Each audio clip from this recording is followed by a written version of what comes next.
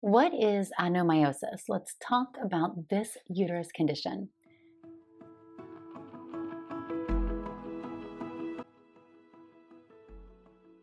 Hi friends, I'm Dr. Natalie Crawford. I'm a board certified OBGYN and REI, and today I want to talk to you about a condition you may or may not have heard about called adenomyosis.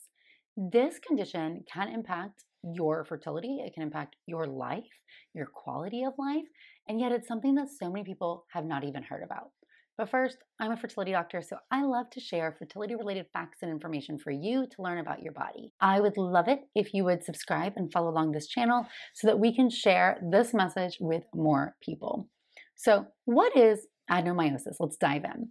Adenomyosis is a condition where you have endometrial-like tissue, the glands and the stroma of the endometrium, inside the muscular component of the uterus. So the uterus actually has multiple layers. So if we think about the uterus, the inside layer is called the endometrium, the middle layer is the myometrium, and the outer layer is the serosa. Now the serosa is very smooth and shiny. It's what prevents anything from sticking to the outside of the uterus. The myometrium, the muscle part of the uterus, is the bulk of the uterus. That is most of the uterine wall. That is what causes contractions when you go into labor. That's what allows the uterus to expand when you get pregnant, and that's what causes cramps when you have your period. And the inner layer is the endometrium. The endometrium actually has cells that can regenerate, like stem cells, but then also has this ability to grow in response to estrogen, compact in response to progesterone, and prepare itself for implantation. The endometrium is what you shed when you have a period, so it regenerates every month. You are not supposed to have those endometrial glands and stroma anywhere except in the endometrium. When you have them in other places, that is a disease state.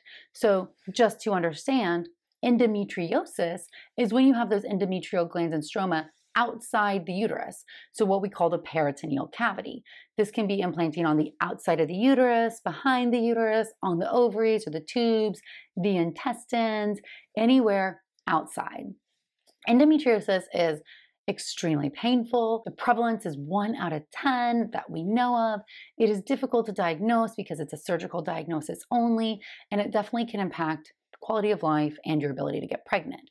But adenomyosis is not talked about as much, and it is when you have those endometrial glands and stroma inside the myometrium, or the muscular part of your uterus.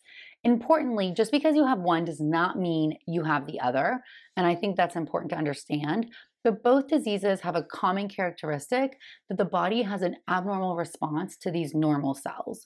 So the body interprets that these cells are in the wrong spot, and you have an inflammatory autoimmune reaction to them. How common is adenomyosis? Well, that's hard to tell. If you do hysterectomies and you go look at the hysterectomy sample, like the pathology, you cut open the uterus, you will find that up to 20 to 30% of hysterectomy samples will have adenomyosis. That said, there's often a reason why people got to hysterectomy, and it may have been undiagnosed adeno. Maybe they had pain or heavy bleeding and some of the adenomyosis symptoms, but never got diagnosed. So the true answer is that across everybody, we don't know, but it does appear to be pretty common. When that endometrial glands and stroma invades that myometrial layer, it causes the uterus to become bigger and bulkier. It can cause you to bleed more with your periods, and you can have symptoms such as that. So what we call dysmenorrhea, painful menses, you can have menorrhagia, heavy bleeding, you can have irregular cycles sometimes, pelvic pain, pain with intercourse, infertility, and an enlarged, bulky uterus or bloating on exam. We don't exactly know what causes it, although we do know some things that make it more common. So if you have any uterine surgery in the past, then you've created a pathway where that endometrium can get into that myometrial layer. And if you're older, so if you're over age 40, and that may just be those people have had a higher chance of having uterine surgery, or they've had more periods and more opportunity for invasion. However, 2 to 5% of all adolescents, people who've not had any uterine surgery, have been found to have adenomyosis.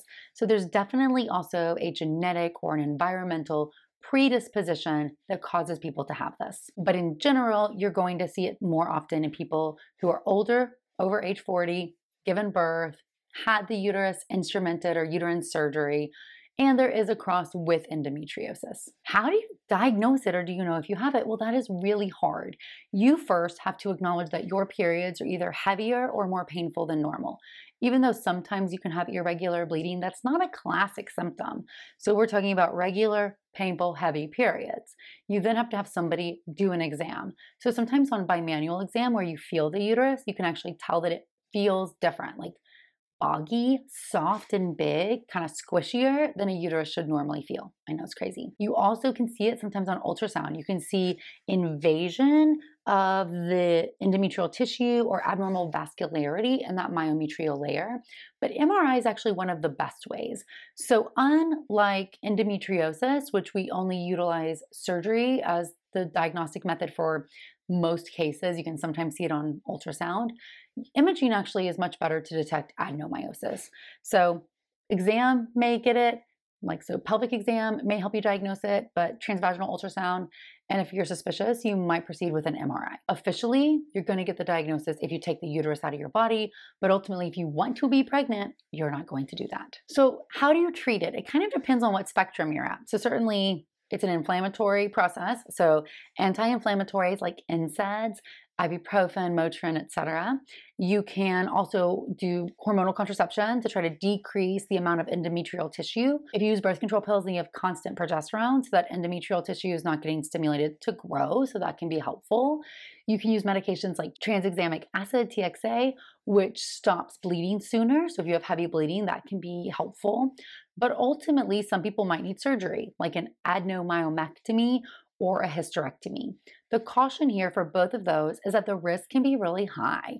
Taking out adenomyosis, it's not typically a discrete mass like a fibroid is, where it's easier to go take out a fibroid because it's a discrete mass of the same tissue type as the muscle of the uterus in the uterus. So instead of having the muscle be like this, a fibroid is a little ball of that myometrial tissue. It's actually well circumscribed and easier to take out. When we have adenomyosis, it can be very irregular, and I have seen people go to surgery and just have terrible results of their uterus not functioning or healing afterwards. So you can have scar tissue, or you can have just such little residual myometrial tissue left that you're not able to carry a baby. Definitely the lifestyle impacts of having heavy and painful periods cannot be ignored. But if we look at one of the most severe consequences, it's going to be infertility. And so if we think you might have adenomyosis and you have infertility, we have to look at how do we treat this, especially if we're not willing to go cut out a chunk of your uterus. This is typically going to be with IVF. And the reason why is that with IVF, we can give patients a medication called Lupron. And when we give you Lupron, what we're able to do is decrease inflammation and decrease the activity of this endometrial-like tissue. Lupron is what we call a GnRH agonist, but essentially when you use it, the brain stops sending out hormones of FSH and LH. Therefore, you're not having any tissue that's hormonally reactive respond. So you can do an embryo transfer in the setting of Lupron, pre-treatment or constant treatment with Lupron, and that appears to be the best option for adenomyosis. So if you're trying to get pregnant and I think or suspect you have adeno based on exam or imaging, I'm going to talk to you about should we do IVF, because is this going to impact implantation? And can I overcome that not by risking your uterus, but by decreasing the activity of that tissue and then being able to put an embryo inside? You can't decrease the activity and ovulate naturally. Those two things are in conflict. Can you do treatment to try to feel better if you're not getting pregnant? That's besides birth control or other things.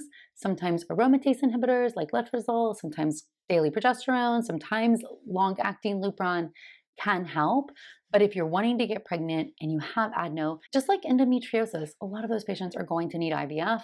And if that is you, we need to think about how do we help your uterus function the absolute best. And in studies, we have seen that if we pre-treat patients with adenomyosis with Lupron prior to embryo transfer, they do better than if they're not taking Lupron. So that's a good point for something you can advocate for yourself. If your clinic is not doing Lupron-based transfers, but you have endo or adeno, that might be something you need. The short answer is, like most things in women's reproductive health, we need better and more studies to really get to the answer here.